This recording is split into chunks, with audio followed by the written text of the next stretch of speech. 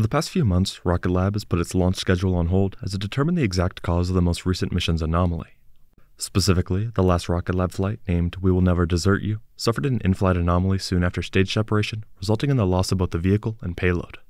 Just days ago, the company released a full report on exactly what went wrong and how they plan to prevent it in the future. This also marks the return to flight as they prepare for a mission that could launch as early as later this month. This comes in addition to continued progress on Neutron as they test and manufacture different hardware. It had been quite a while since Rocket Lab suffered an in-flight anomaly. While far from ideal, they found a solution and are ready to continue launching as they increase mission cadence. Here I'll go more in depth into what the investigation found, upcoming missions, Neutron's progress, and more.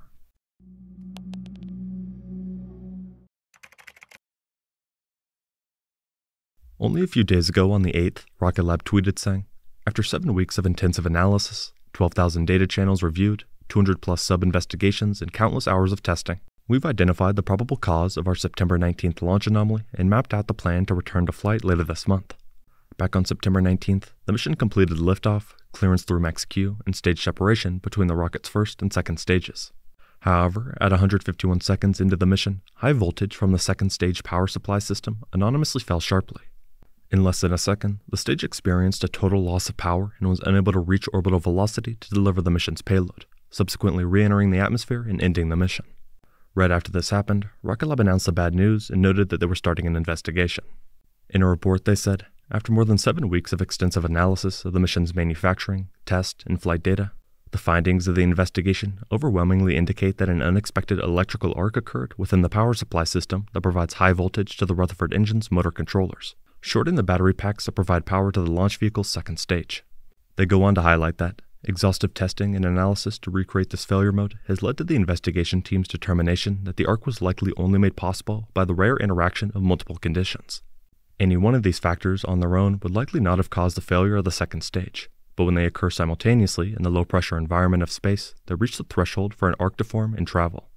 They noted that this highly complex set of conditions is extremely difficult to predict and test for on Earth, even in simulated space conditions. This being said, to ensure the fault does not present again, Rocket Lab is implementing 2 key corrective actions. One designed to improve testing on the ground, and another to eliminate the possibility of comparable arcs occurring in flight should similar faults evade the new enhanced testing process. While pre-launch testing of the second stage's power supply system already covers the full range of its operational parameters, including pressure, ionization levels, and voltage, the enhanced test routine will now account for even harsher conditions than those experienced in space, including increasing test-to-flight margins and flight representative voltage waveforms.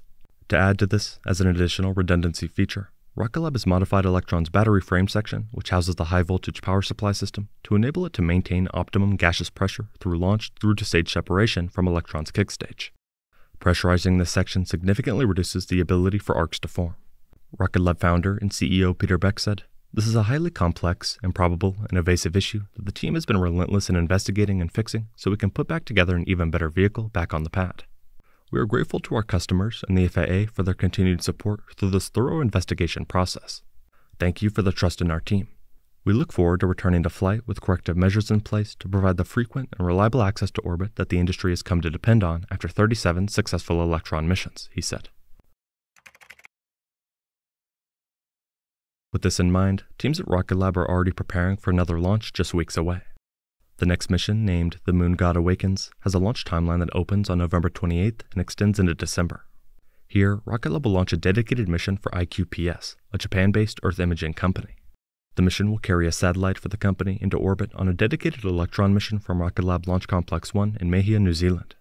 The payload is a synthetic aperture radar, or SAR satellite, that will join a constellation.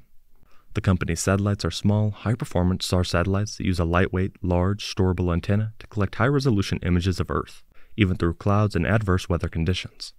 Ultimately, the entire constellation is planned to have 36 satellites capable of monitoring specific fixed points on Earth every 10 minutes.